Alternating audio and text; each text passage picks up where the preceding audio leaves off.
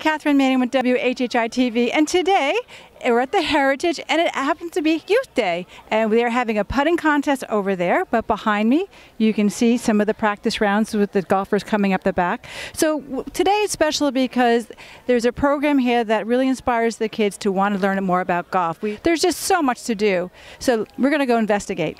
I'm with Sir Willie. Hello, Sir Willie.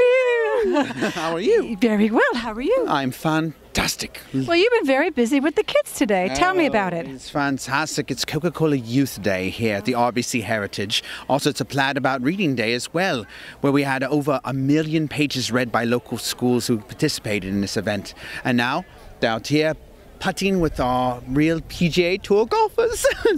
Reading is very important.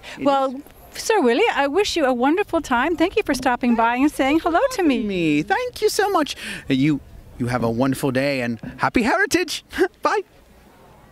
Well, I'm with Charlie Roundtree and Joe Quick. These guys are very much involved with the junior programs in South Carolina. Joe, tell me about the program and what it's all about with the Heritage. Yes, ma'am. Well, we've got a great partnership with the Heritage. They are the sponsor of our junior championship as well as our rankings throughout the state. We've got a bunch of our SCJGA alumni that have come through the program that are going to be playing at the Heritage this week. Charlie, we're just talking. Some of the people who are playing here started in this program, right? Tell me the story. There's 10 or 12 of them out here today that have played in our tournament since they were that tall, like these kids from the Coca-Cola Youth Putting Day today. DJ Trahan is going to be part of it. He's a former Clemson All-American, played on the national championship team, the first one at Clemson. Wesley Bryan, who was the first winner from South Carolina, from Chapin, South Carolina. So we have a lot of kids. Kevin Kisner, who just won 4 weeks ago at the match play in Texas, the World Golf Championship. Just came from Augusta National, playing in the Masters with Tiger. Well, we're excited. We have a great day here at the Heritage, and success to all of our young golfers.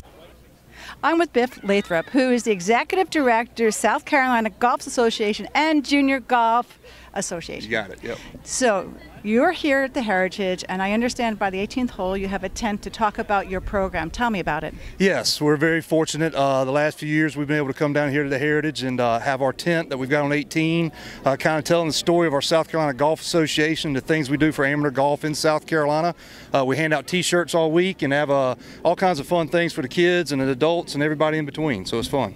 Your program across the state, how many kids or people do you have, juniors I guess, participating? In our Junior Golf Association as members, we have about 1,800 kids in membership right now, but we have a multitude of events from the very beginners all the way to the championships for junior events. So it's a full scale. We do everybody all year long and try to give them as many opportunities to play golf as we can. Well, congratulations and thanks for joining me. Thank you very much. I'm with Jackson and Carter, who are standing in line for the putting contest. And tell me, Carter, so you're excited about the putting. What do you like about golf? I like watching golfers on TV. Yeah? And how they hit so hard. Yeah, I do too. Did you guys watch the Masters yesterday? Yes, ma'am. Did you see the ending? Where'd you think? Tiger Woods. That's right. Are you excited about that? Yes. Yes. Well, guys, I wish you a lot of luck in the contest. Look who I found. I have Derek Patton, who is roaming all along.